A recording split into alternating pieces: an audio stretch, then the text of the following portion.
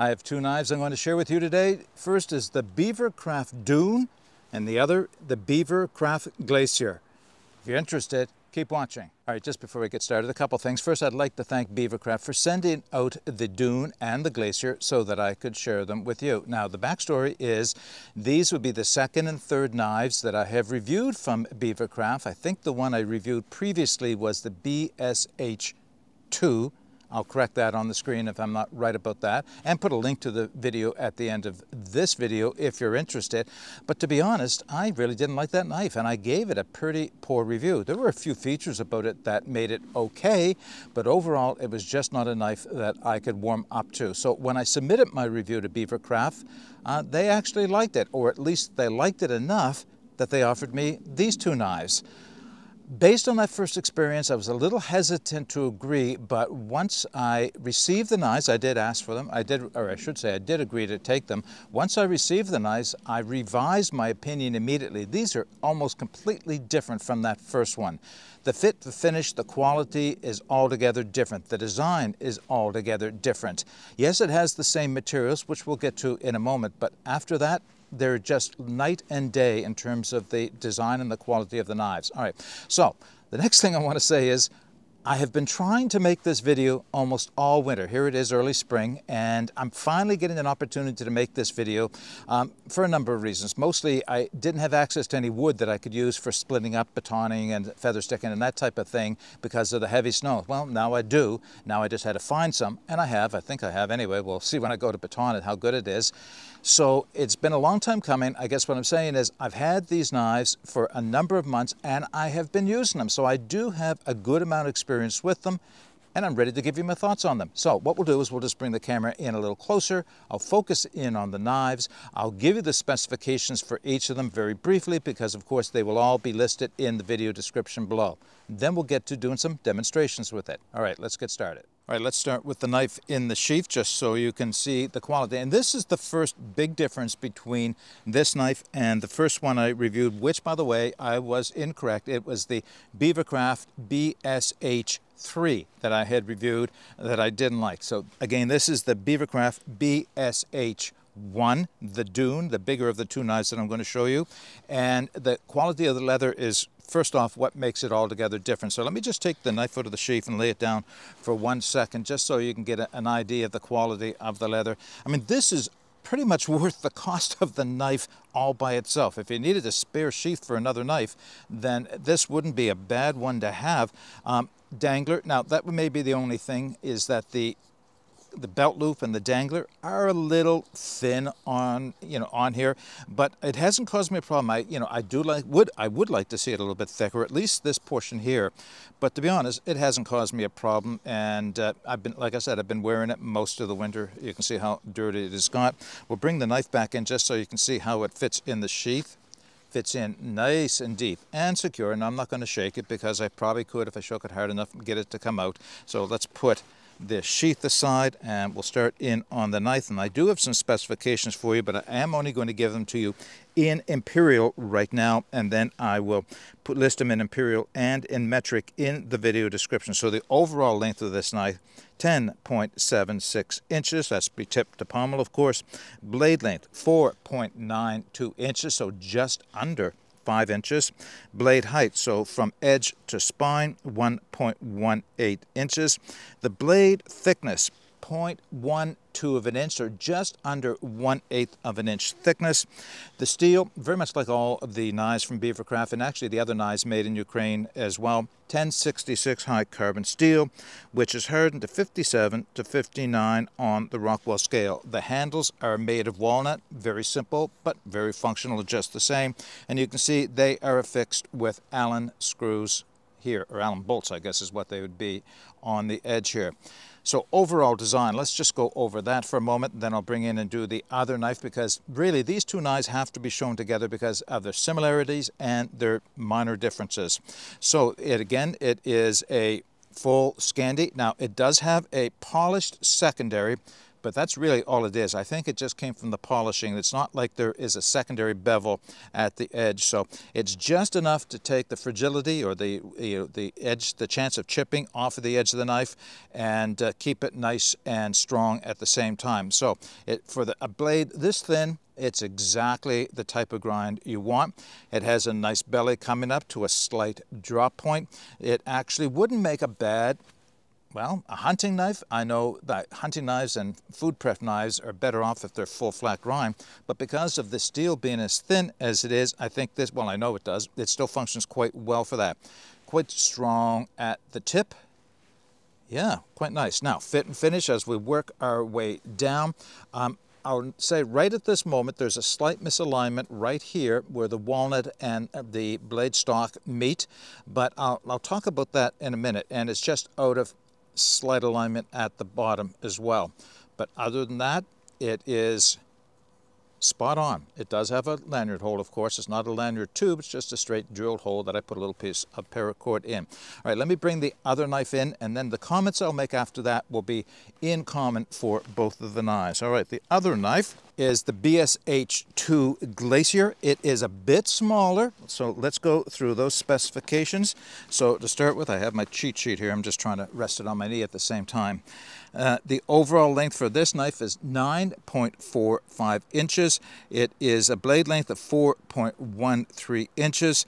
It has a blade height from edge to spine of 1.02 inches. The same stock thickness of 0.12 inch, just under 1/8. Same steel, 1066 Heim carbon. Same walnut, and I missed showing you the sheath, so let me show you that now.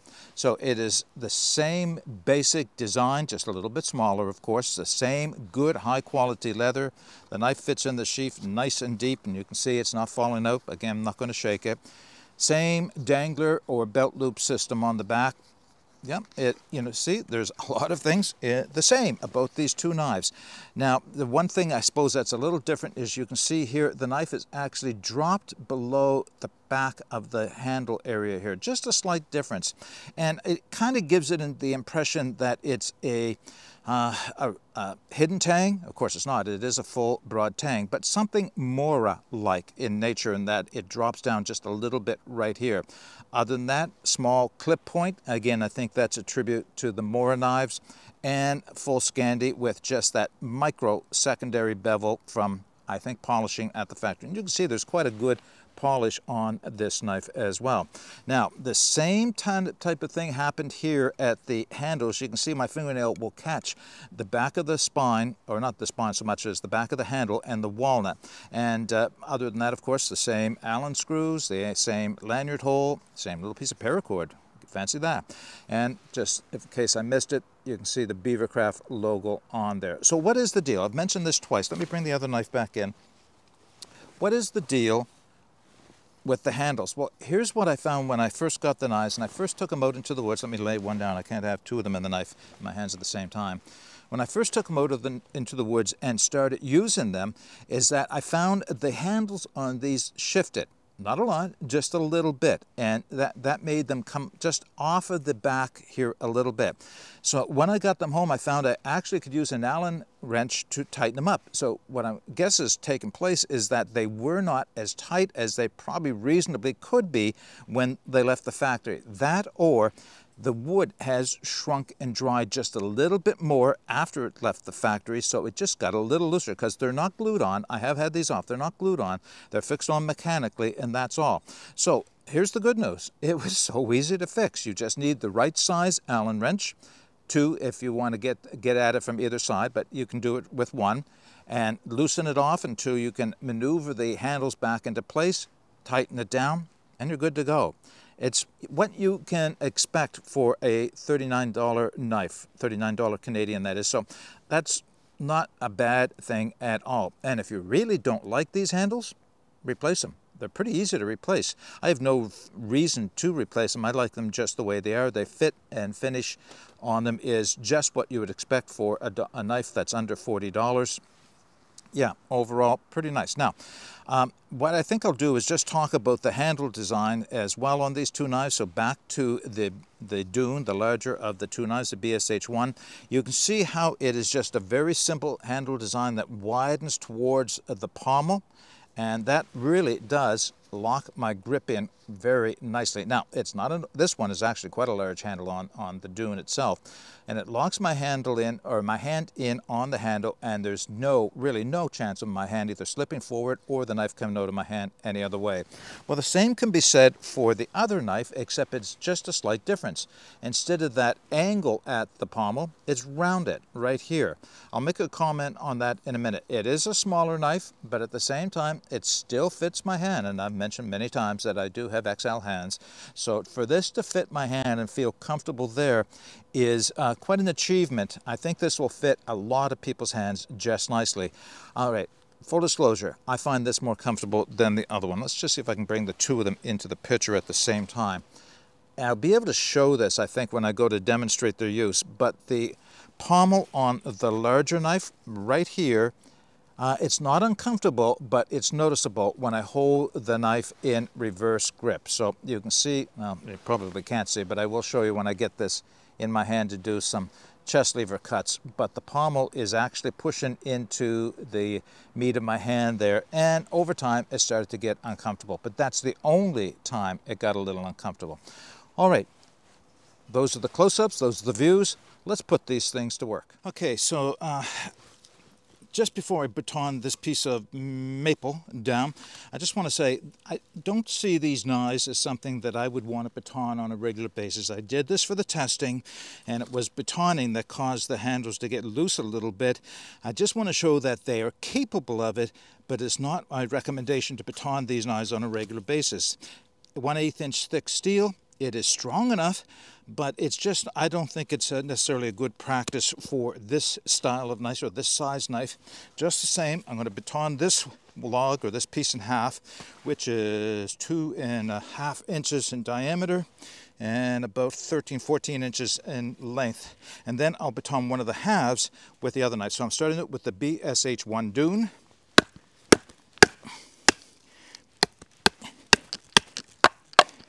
And a knife like this thin, will take more effort to get through because the wood just wants to pinch the thinner steel rather than split apart. Pick that back up, put the knife back in, pick up where I left off. And that was easy enough, wasn't it? Well, the wood feels pretty good. Okay, kind of twisted, but still pretty good. And again, let's do the same thing with the other knife, the Glacier, the smaller of the two knives.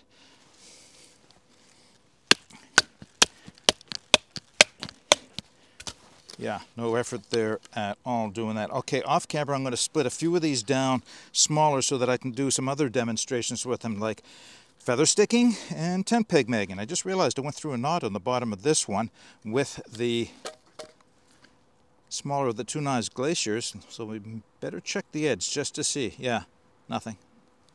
No glints, no rolls. Run it down my thumbnail. Yeah, nothing. All right, yeah, that worked out the way I wanted to. Okay, I'll split these off camera and we'll pick up with the next step. All right, next demonstration is turning one of these splits into a tent peg, and the reason being, of course, is that it actually has two different skills that it's nice to demonstrate. One is the ability to create notches with the knife and at the same time do some cross batoning across the grain, because that's usually a little harder on the knife edge. So that'll be one. And on the other end we have to put a point. So that will allow me to test the comfort using the knife in a reverse grip using the chest lever to take the material off of the end. So let's just, first we'll start with the Dune. And for this, all I really need is a little stop cut in to there. My stump is kind of getting used up, and of course, look at that. Didn't expect any trouble with that. So there is the notch created. Now let's put a point on the other end using the other knife, the Glacier. So just quickly, I'm switching back and forth between the two knives because they are so similar in design in terms of the blade themselves, with the exception, of course, of the Dune being longer than the Glacier, that I expect the performance between the two of them to be pretty much identical, and they have been, of course. I will do feather sticking with both of them just to talk about the comfort in hand, their ability to do feather sticking, because there is, of course, some slight differences in the blade that can affect how nice and comfortable it is to do feather sticking. But I chose the Glacier specifically for this task, the putting a point on the end of my tent peg, because I just find it a little bit more comfortable here. It's a bit of a smaller knife, yes, but it's just a little bit more comfortable in reverse grip. So I can see that this has quite a twist at the end of it, but you know, that's all part of the test. Let's just see how well it does to take material off. And it is everything I expected it to be. Scandi grind bites in and creates a point with very few passes back and forth. All right, that's the tent peg made. Now I'll pick a couple more splits and we'll do some feather sticking. All right, I'm going to start with the larger of the two knives. I don't think it makes much difference which splits they are. They came right off of the same piece of wood. They have a knot at one end, but they're clean at the other end, so that's where we'll go. So feather sticking wise, you know, I could do with a bit of a thicker grip through here, but for comfort's sake, but I don't think it, you know, for a few feather sticks, it's not going to make a lot of difference.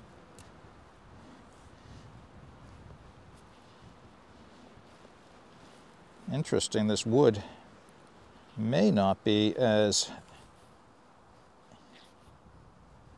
well, it is oak, and oak is not my favorite for creating feather sticks on. But it's what I found, it's what I have. Just the same, that edge is running down the wood. It's just not making big curls.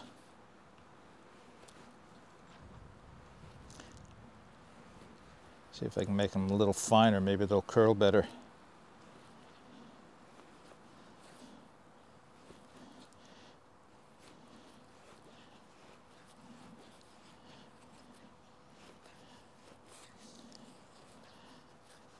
Well, they're not really curly. Let me run one out on the edge here and see what happens.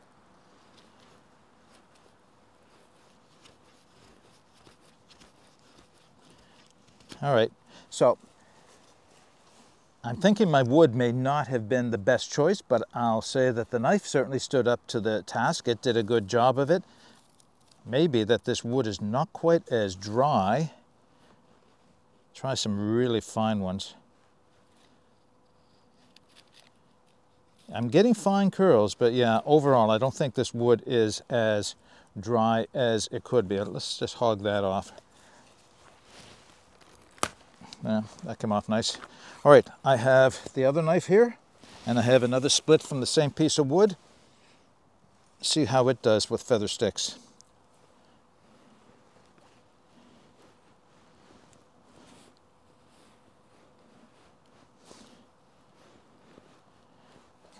You wouldn't think that the two knives that similar in design would have that much of a difference. But this knife being a little bit smaller, even though the steel is the same thickness, same steel, same heat treatment, same edge on it, the geometry is the same. The only difference would be the height from the spine to the edge that's different. I'm finding this one a little easier to feather with.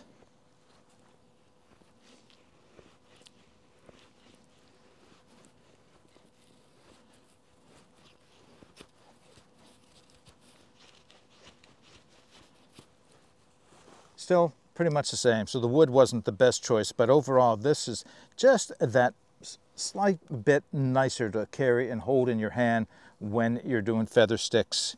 Seems to run down the wood very well. All right, the only other test left to do now is scraping. All right, last demonstration is scraping. I have some fat wood, I have my ferrocerium rod, and I have those two splits of wood I just did the feather sticking on. So, of course, they have a big knot on the end. But let's see what I can do with it just the same, starting with the Dune. Yeah, it's creating lots of fuzz.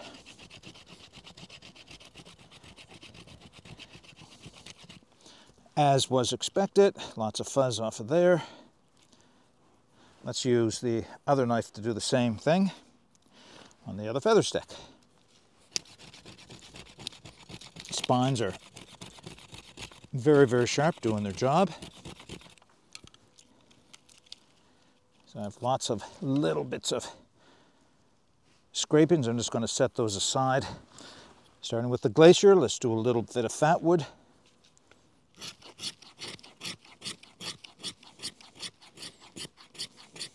Yep. And the Dune.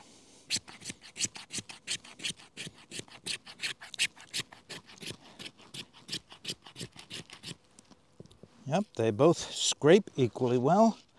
Put my fat wood in the center. Love that smell. Get my Verserm rod out. Yep.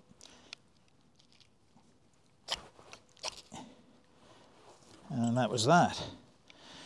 That's all there is to it. All right, let's wrap this video up with a few more comments for the BeaverCraft Dune and the BeaverCraft Glacier. So I chose to review both of these knives in the same video because they're so similar to each other. The Dune being a little bit bigger than the Glacier, and maybe a few other subtle things like a clip point on the Glacier, as well as the rounded pommel, where the Dune does not have that clip point and has more of a prominence on the pommel area. Other than that, they're pretty much identical knives, and they perform very much like each other as well.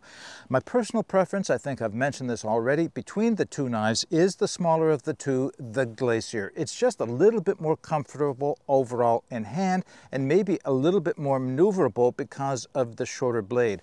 Other than that, though, you really can't go wrong with either of these knives, especially at the price that they're being sold for. So I just want to make a comment on the steel, because always somebody makes this comment in the comment section for my videos, is that they are made from a high carbon steel 1066. First thing somebody's going to say is 1066 is not high carbon.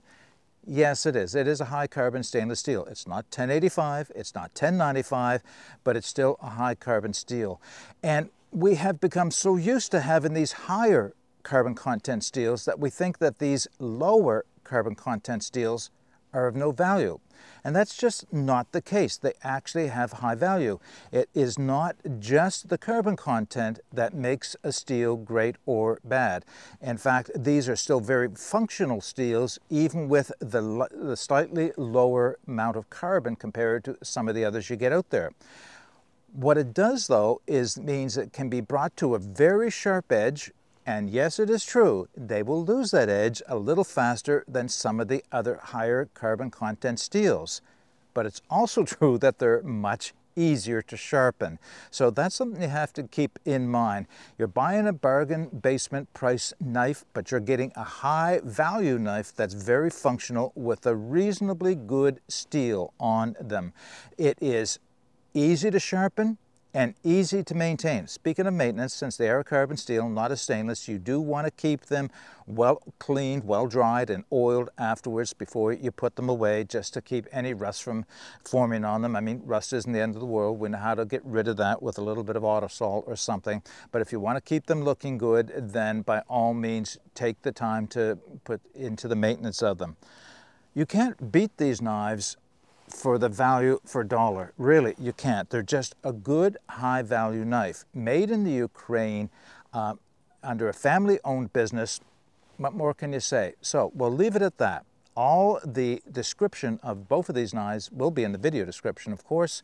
The links to where you can take another look at them and possibly purchase them if you're interested will be there as well. If you have any comments and questions on these knives or anything else from that matter, put it in the comments section. But until next time, get out and explore and take that path less traveled, because it will make all the difference. Bye for now.